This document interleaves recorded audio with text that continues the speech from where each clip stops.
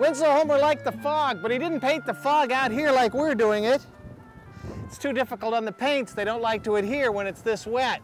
He painted those pictures in his studio up there. But we're going to try something really audacious, providing my glasses and the camera lenses don't fog up too much. Real simple palette again, ultramarine blue and iron oxide, and this blue-green. Let's get the turbulence, the motion, the feeling of the water.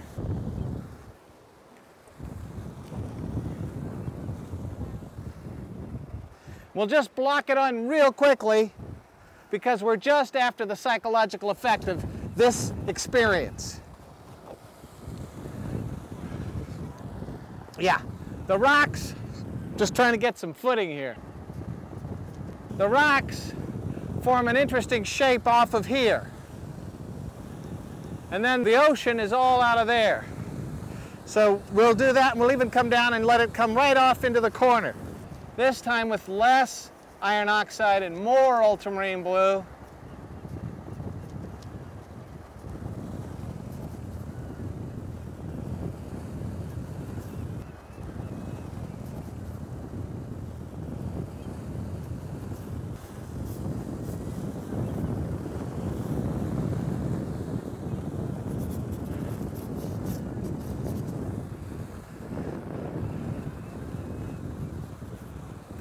We'll see how we can get this gray sea to move up against and over and the fog obscure the rocks. This is really comical. The glasses need a windshield wiper.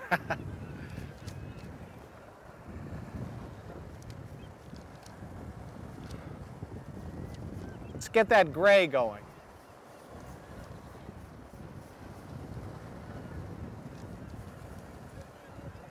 I'm using ultramarine blue and iron oxide, and maybe a little bit of this blue-green to give me a neutral gray that's going to cut in and eat up these rocks, just like the fog is cutting in and eating up these rocks.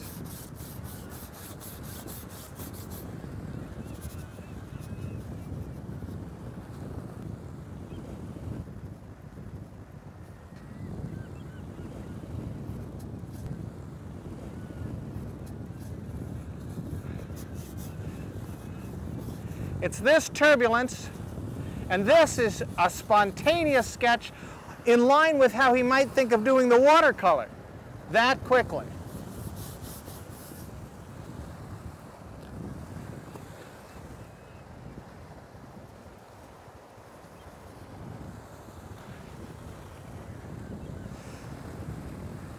Flip the brush over.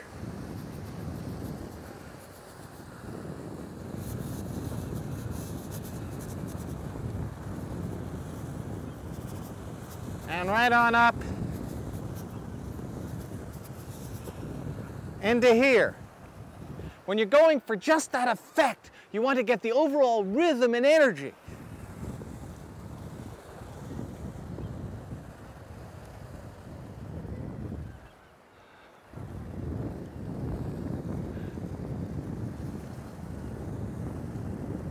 And still, the interesting shapes. You notice I'm making them smaller and smaller, so it's more and more about the sea, the waves. You can hear it through the microphones. This is real.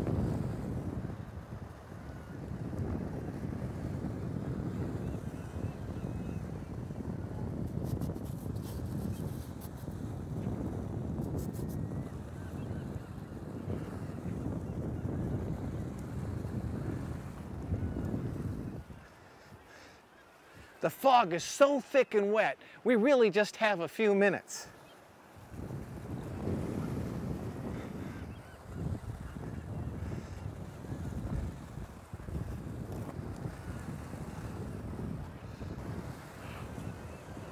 Dark, dark, dark.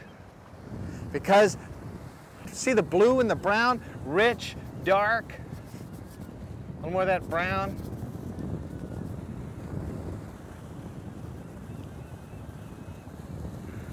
And something to hold on the corner right here, so we have a chute.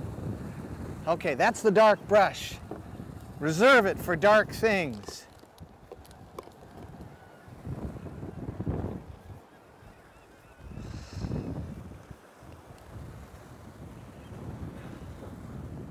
As Turner liked to say, you could make a light dark or a dark light by what you put next to it.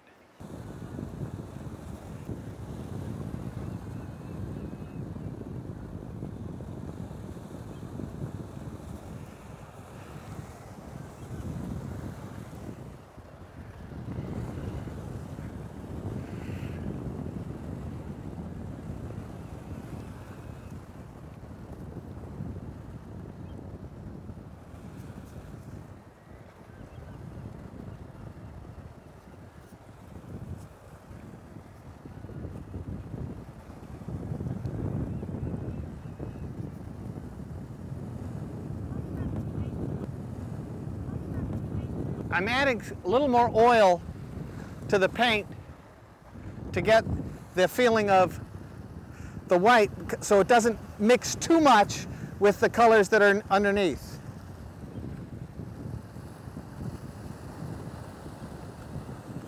And I'm creating edges. See how that created that edge? One side is closed, one side is open. The rock side is closed, the open side's to the water.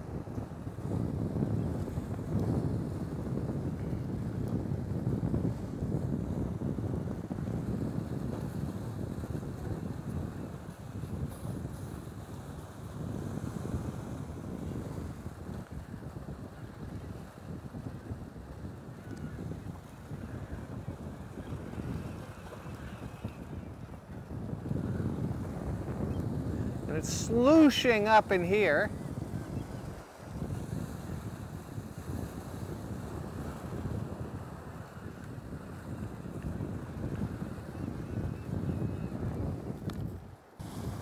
Remember that dark brush? I need it back.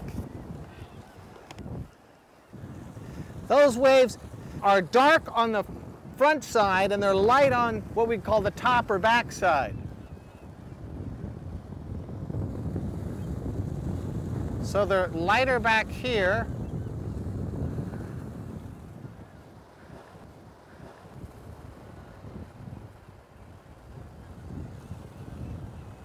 Now here's where the values are close. And as a sea painter, Winslow Homer was very good at this connoisseurship, this ability to discern the nuance between values.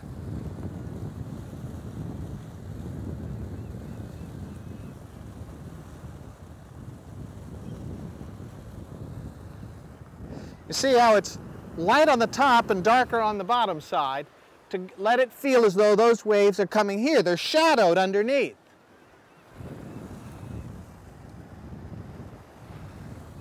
And so we're a little bigger in here and more numerous. And I'm running my brush laterally,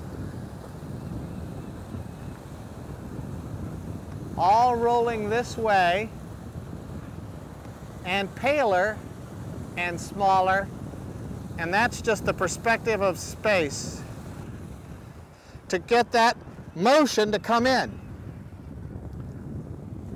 We can even let a little bit of this fly right over this, right there, or maybe right here and here.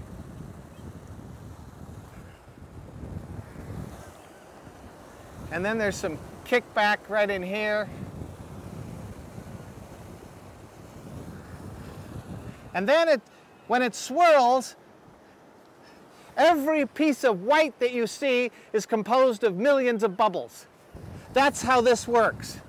And so it fractures. And this we can thank Mandelbrot's fractal geometry for understanding.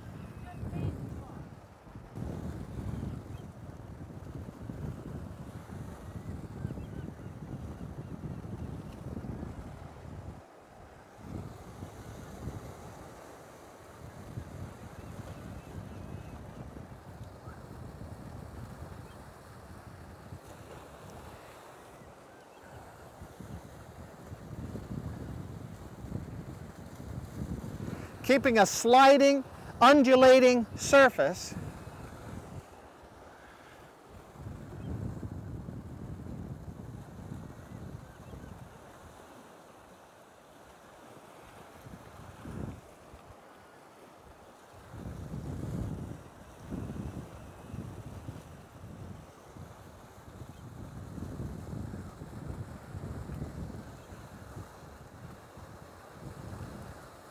It's basically S-forms,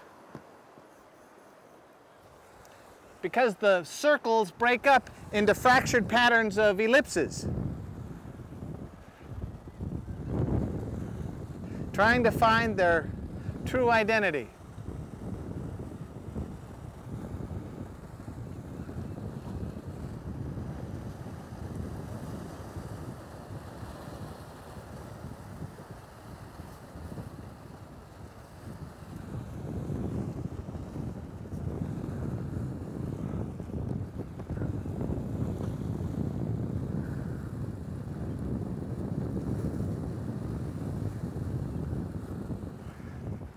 The undulations.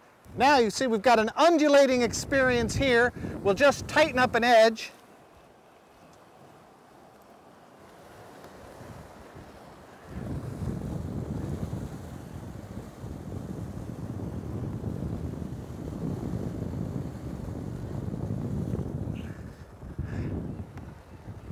Go a little browner so the contrast is even richer. Browner, I said.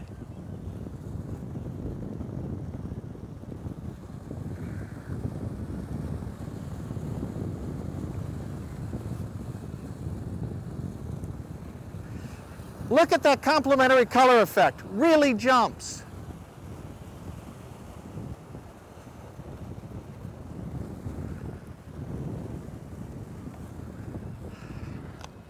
My glasses have fogged up again. We're fighting Mother Nature, just as Winslow Homer would have wanted us to. I'm going to rip the tape off of this very quick, but remember, psychological effect. That's the destiny, that's the importance. It isn't mimicking, it isn't copying, it isn't transcribing nature. It's getting the sense of the power and the movement.